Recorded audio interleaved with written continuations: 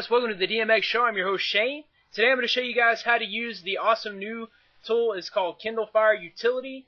It is by the developer VashyPooh from XDA Developers. And this is just an awesome, cool utility that allows you to root your Amazon Kindle on any version. Utilizes the burrito root that came out several weeks ago. This just makes it a whole lot easier to use. It has everything packaged together, including like your device drivers. You don't have to worry about ADB or SDK or anything like that. It's also going to have a tool in there to install the TWRP, the Team Win root project, on the device, so that you can have a custom recovery for installing your custom ROMs, making Android backups, things like that. And it has several other functions in there that we'll get into later. But today I'm going to show you guys how to root using this easy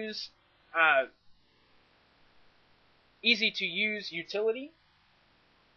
So the first thing you want to do here is go to your Kindle Fire, go to Settings and More, then go down to Device, and make sure this Allow Installation of Applications is turned on.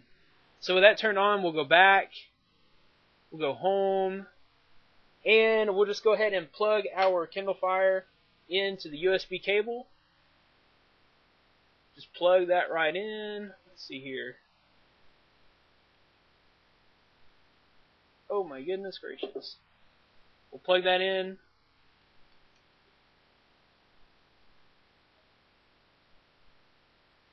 And as soon as that pops up, we'll disconnect it. Just disconnect. And we'll set this to the side for now. Okay, now we're going to open up our Kindle Fire utility.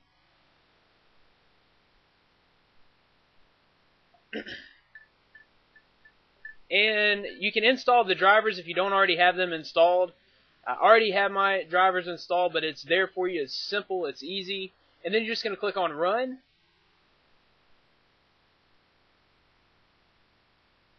And the first thing that you want to do here is select number 2 for the burrito root. Hit Enter.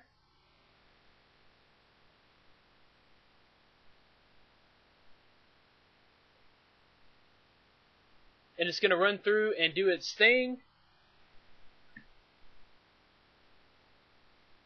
Okay, and it says that it's successfully running in root mode. You see that this pops up after the application pops up. So now we'll hit Enter again and disconnect. And we'll exit this application. So now we have temporary root on our phone. And let's see, if we go through here. So we don't have the super user pushed to our device yet. So we'll go in here and we'll go to 3, Install Permanent Root. Select that. It should run through and do its thing.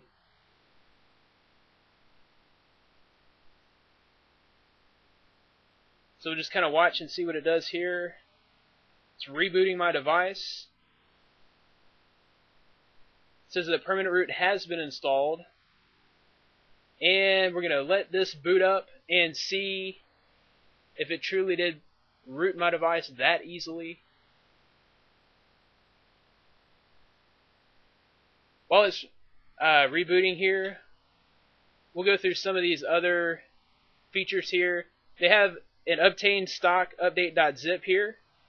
So you can obtain the update.zip from Amazon to set your device back to factory settings. You can install the latest Team Win root project recovery here for an Android backups and ROM installs. There's some extras here. If we go to 6, you can install your Google apps, lock the wallpaper or unlock the wallpaper, and there's a few other options here. Okay, so let's go ahead and see if we have super user. Oh, we'll unplug this because it doesn't really need to be plugged in right now. Okay, so let's go to Apps and look for the Super User APK, which we have.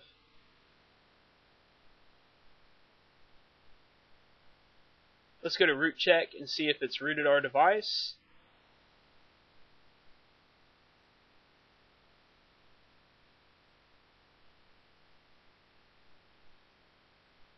Okay, verify root access. says, congratulations, you have root access. So it's just as easy as that. We've now rooted our Kindle Fire just by basically punching a number and pressing enter. Could not be any easier than that. Guys, check out my website, droidmodderx.com, for the latest in news, ROMs, mods, and hacks for your Android device. Be sure to follow me on Twitter at droidmodderx with an E, not a 3, and subscribe to this channel. Also, I don't know if I mentioned it, but in the link, there will be a link in the description with some instructions, as well as the download link to this Kindle Fire utility. So be sure to click that link in the description and check that out as well. Guys, thanks for watching.